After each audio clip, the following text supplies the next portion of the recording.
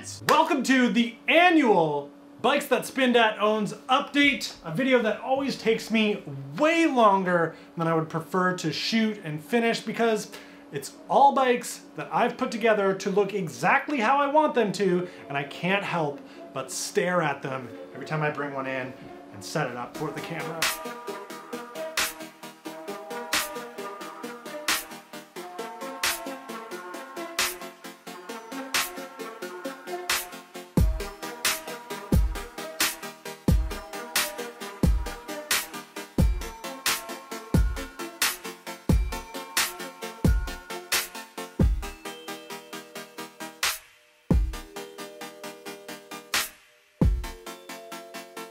Let's not waste any time like usual, let's just jump right into it with the OG, you know it, you love it, the Rawstercross.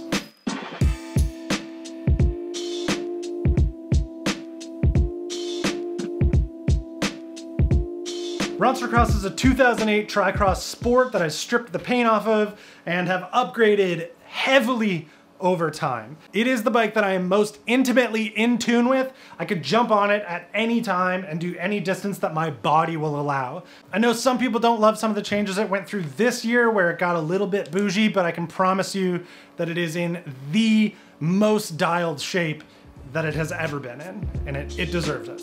Up next, the flat bar Redwood.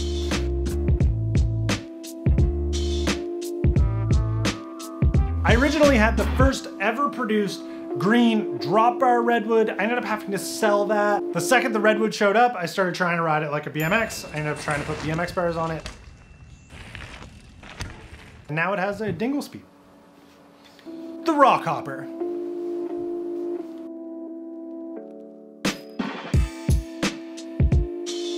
The purple Rockhopper, I call it the Grouch. Pretty popular build on this channel. It was drop bar for the longest time. This fall, I swapped it to flat bar, and I like it a lot better that way. Just like the Rawstercross, it is working the most dialed, the best that it has ever worked in the entire time that I've owned it right now. Even with this rusty chain, even looking the way it looks right now, it is working top notch. It is dialed. And since we talked about my retro specialized upgraded mountain bike, next should be the Trek.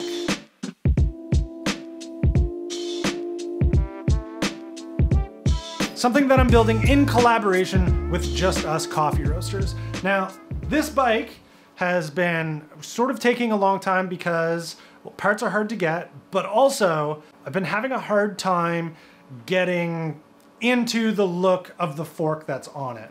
The Project 2 fork that's on there right now is 26-inch wheel sizing. It's got cantilever bosses, but it is suspension corrected. And as far as I've learned, and as far as the bike looks and the way it rides, this bike should not have gotten a suspension corrected fork. So I went a little crazy and ordered a custom segmented fork in the original geometry of the original Tange fork, Tange fork. As far as my research goes on this, it was like 396 millimeter axle to crown length, and I believe I'd need to look to see, but 45 millimeters of rake.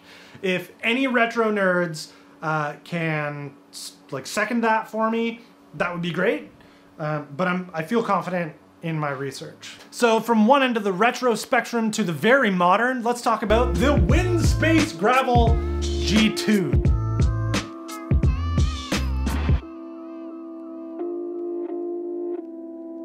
I received this frame set and these wheels in the fall, built it up with parts that I had kind of laying around. The Rockhopper actually donated its bars and shifters, most of its drivetrain actually, to the Windspace to get it built, put together, and ready to go. And as a matter of fact, I probably reached for it more than some of my other bikes as of late.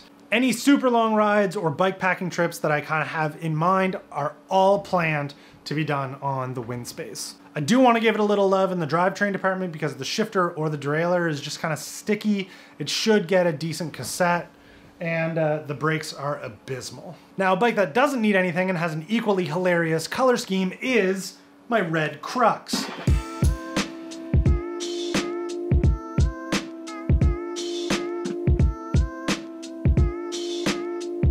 I originally bought this frame set off someone from St. John, built the bike over almost 2 years to get it to where it's at right now. It's also dialed, it's also perfect. It could be ridden at any time. It's as good as it's ever going to get. All I need to do is literally race it.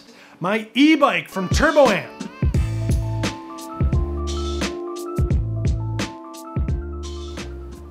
This is my e-bike from Turbo-Am. A BMX, it's a Sunday Discovery.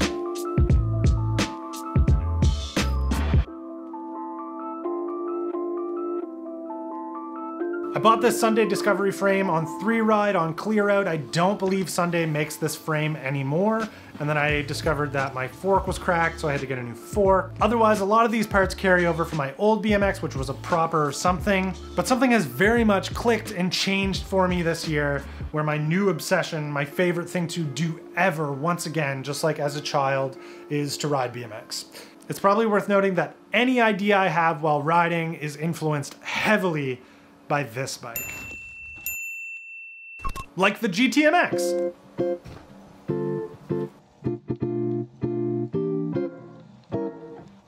The GTMX is probably my coolest bike purely based on story. I was originally gonna throw it together as a pretty boring whatever video project, which turned into a huge video series heavily inspired by Squid's Shred to Ed's bike. I kept asking Squid Bikes if they had any interest in working with the channel. They kept saying COVID was kind of like messing with that a little bit. So I said, okay, I'm gonna weld this frame together to make my own Shred to Ed's adult BMX. From one cool single speed to another, the Tracklacross bike. The Tracklacross bike hasn't changed a lot in the last few years. The biggest difference being it's got Nito bull moose bars on it now. Super fun bike, low maintenance to just putt around on and then jump into like single track when you see it, and hopefully don't go over the bars. Speaking of fixed gears, my Cinelli Vigorelli.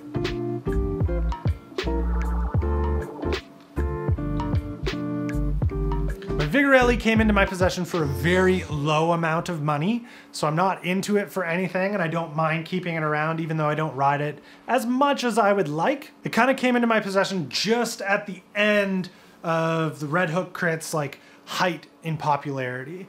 And when like track crits come back around, I'll have a bike ready for it because these bikes, the looks don't change that much. And this thing's like, it's like ready to go. Let's talk about my 2013 Felt Compulsion LT50. This thing's my current full suspension trail bike. It is super beat. All of the bushings are just beat out of it, even though they've been replaced. The bike is just past beyond repair. All the parts bolted onto it are good, ready to go, just waiting for its steel full suspension replacement frame. Have I talked about how excited I am for that yet? The Schwinn Moab 1.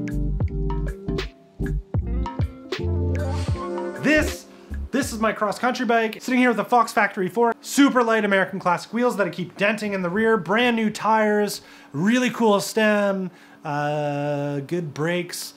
Okay, that leaves one more bike. Some of you might not know that I own this bike. I imagine all of you do, but it is, I don't know what year it is. It's a Specialized LA Sprint.